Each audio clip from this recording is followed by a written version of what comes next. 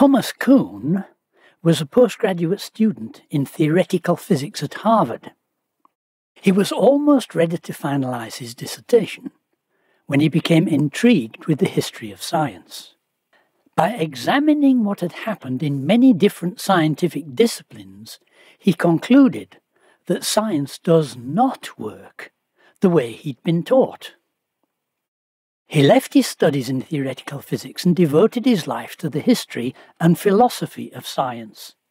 His most influential work, The Structure of Scientific Revolutions, started as an essay in the International Encyclopedia of United Science. It was expanded to a book, which sold more than 1 million copies. It's considered one of the most important books in the history of modern science. Kuhn points out that every branch of science becomes locked into a theoretical framework, which he calls a paradigm. Education and training in a scientific discipline is so focused on the paradigm that by the time scientists can become professionals in the field, their education has been so rigorous and rigid that it comes to exert a deep hold on the scientific mind.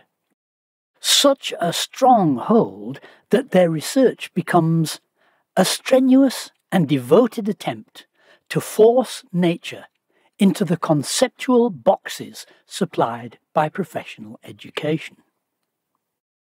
This is true of every branch of science: physics, biology, astronomy, chemistry, cosmology, whatever. And this situation, which Kuhn calls normal science, carries on even when experimental results disagree with the paradigm. Initially, such anomalous results are just ignored. There must have been an error in the measurements. Then, as these results are confirmed by other experimenters, ad hoc additions to the theories are brought in. As more and more results contradict the paradigm and more ad hocs have to be brought in to explain them, some scientists start to question the paradigm. At first, they're criticised, resisted, and defunded. But as evidence becomes overwhelming, a school of dissidents gradually arises, and a search begins for a new paradigm to replace the old.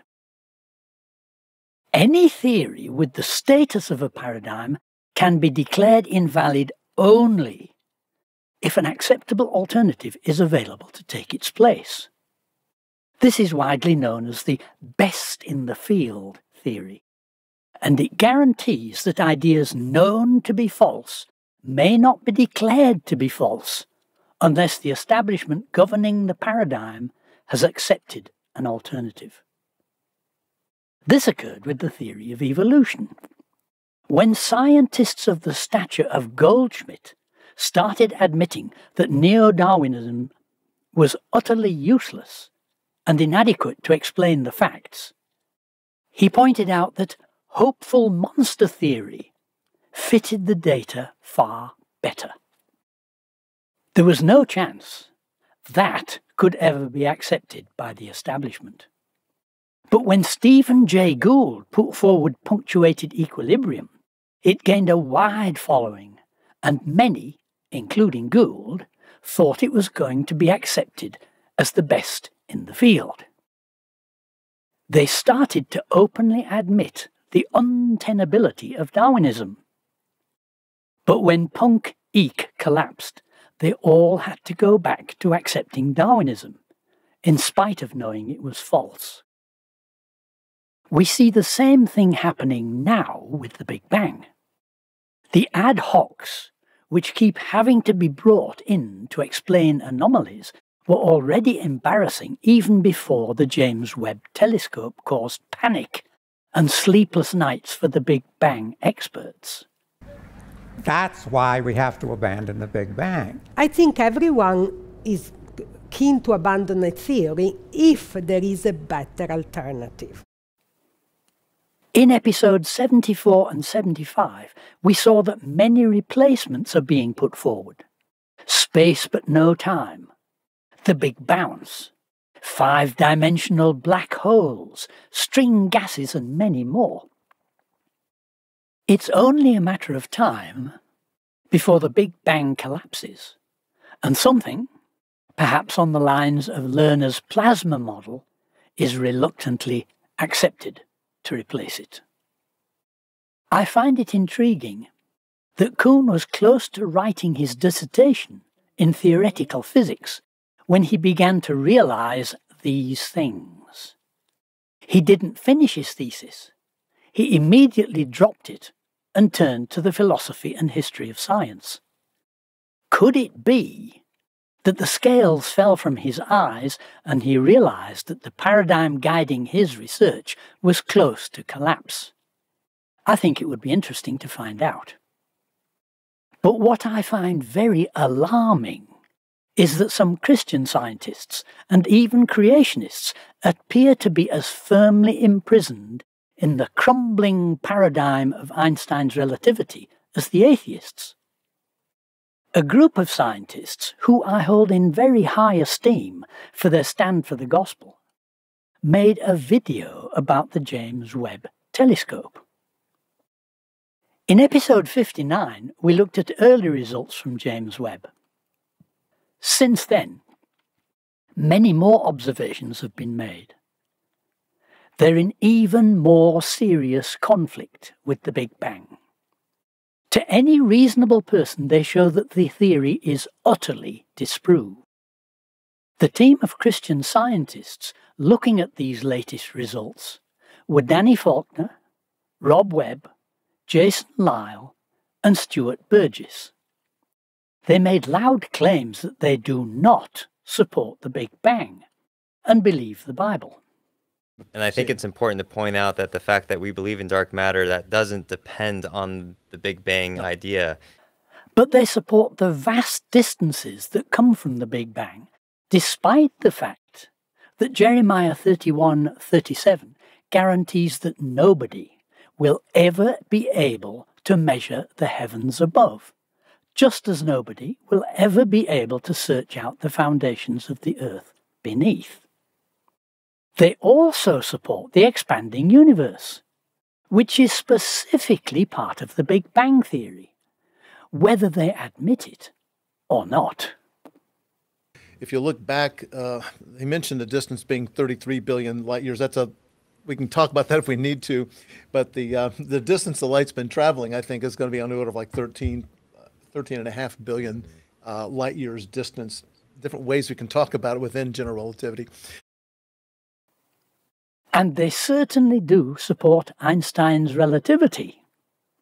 That would correspond to about 460 billion light years if you're using luminosity distance and so on. There's different distances in relativity, but baked into all those is the assumption that this metric is describing the universe correctly. And I'm now thinking that that might not be right. It's not really consistent with the data that we're seeing.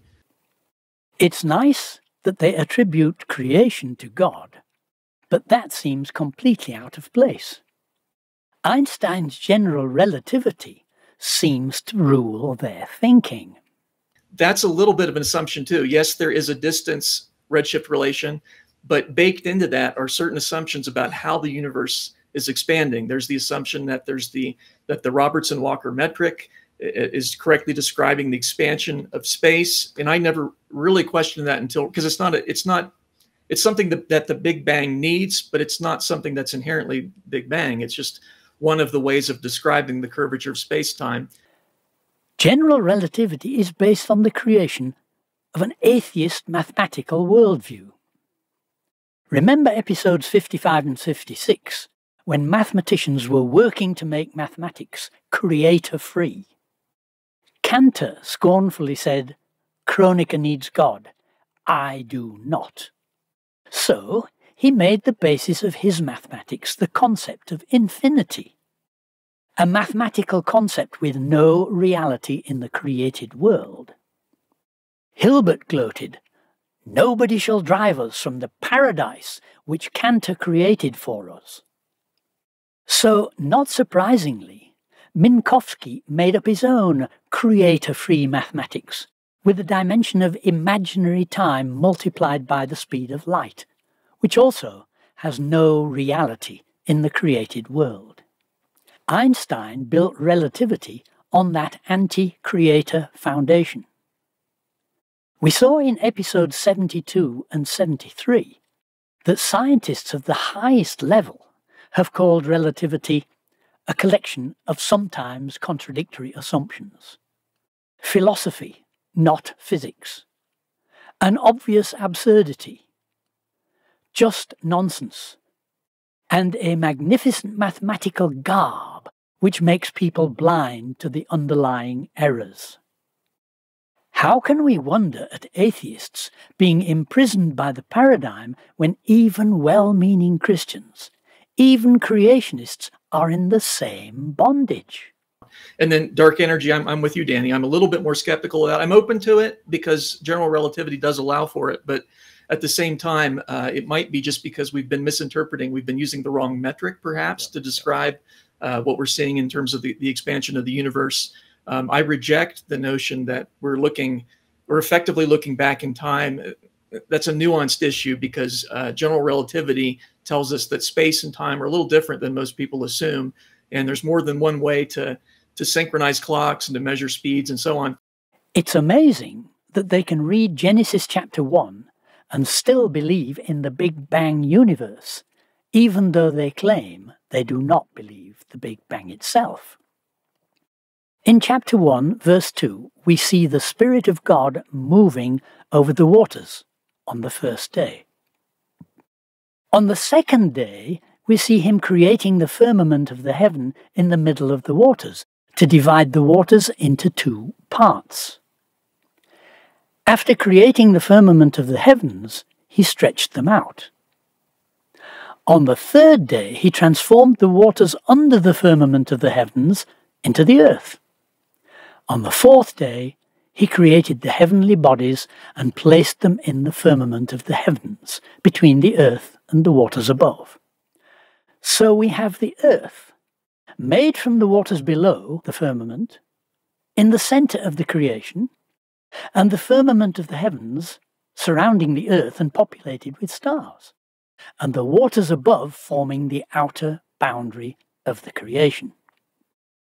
The fact that the waters above are still there, forming the outer boundary, is confirmed by Psalm 148, verse 4.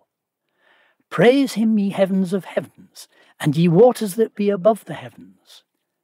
It's also confirmed by the fact that no matter which direction one points a microwave detector, there's a constant signal of about minus 270 degrees, indicating that the waters above are very cold.